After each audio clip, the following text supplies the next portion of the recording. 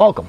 All right, so what we want to do for this problem is they want us to determine what is the net. So they give us a three-dimensional figure. I try to do my best. Hopefully you can kind of visualize what this box looks like as a three-dimensional figure, even though it's written on two-dimensional board.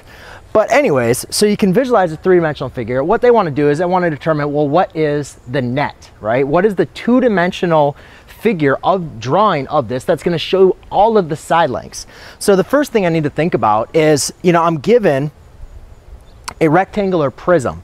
And what I need to do is, first of all, if I can kind of visualize this, how many side lengths am I going to have? So what you might want to do, first of all, is kind of count your first sides that you already have known that you can see.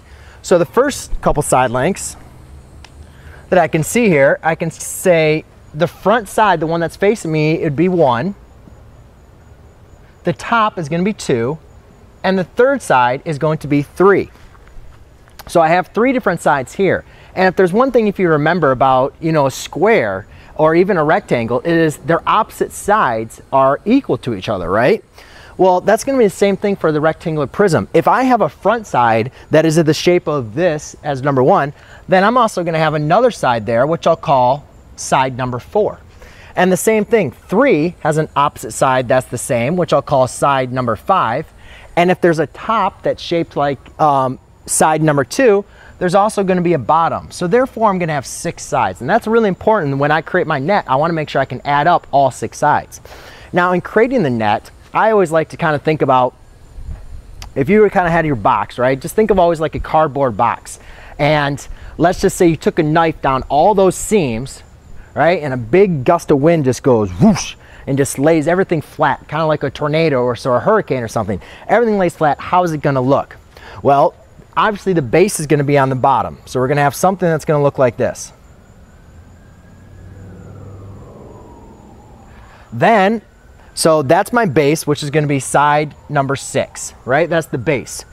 Then I'm going to have 4 parts that are going to come out. I'm going to have the front and the back, and the right and the left side are all going to fall down. So the front and back are little squares. I'll call that 1. And this one, side number 4. Then the left and right side are going to fall down. So that's going to be side number 5 and side number 6.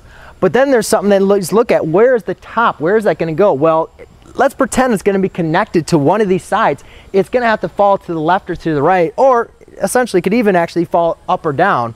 It could be connected to one of these 2 sides. But for simplicity's sake, I'm just going to connect it to my left side over there. Therefore, again, I just make sure that I have all of my side lengths. Notice how I diagrammed them and connected them all. And you can see now what I've done is created a 2-dimensional net for this 3D figure. Whereas if I fold these back up and then fold this over, I will get a 3-dimensional figure. So there you go. That's how you create a net from this figure. Thanks.